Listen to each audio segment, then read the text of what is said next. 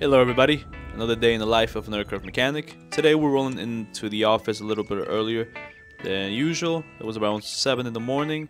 I just wanted to see what the day looked like, see if we had any planes that needed to do some maintenance. First, walking into this beautiful Gulfstream, getting some bright work done on the inlets. It's always a nice view to just walk in and look at these beautiful planes. So right now I'm just walking into my office.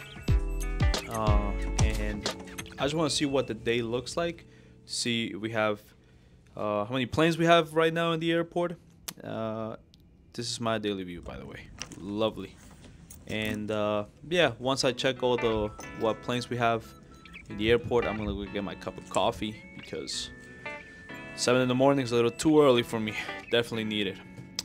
Right now I'm just logging into the network that we have to track our airplanes.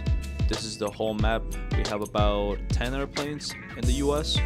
Right now we have 2 where I'm located, which is in New Jersey. So take a look at them. Found a tire that was completely worn out and we have to change it. So we're gonna do that right now.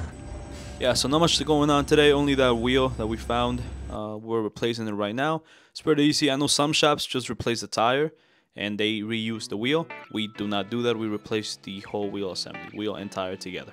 It's a pretty simple job. Just take it off, a couple nuts, grease it, make sure everything's right. Service it with nitrogen only. We do not service it with shop air. We just use nitrogen.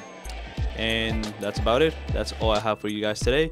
And this is my walkout view every single day. Love it. Couldn't ask for anything else. Hope you guys enjoyed it. See you on the next one.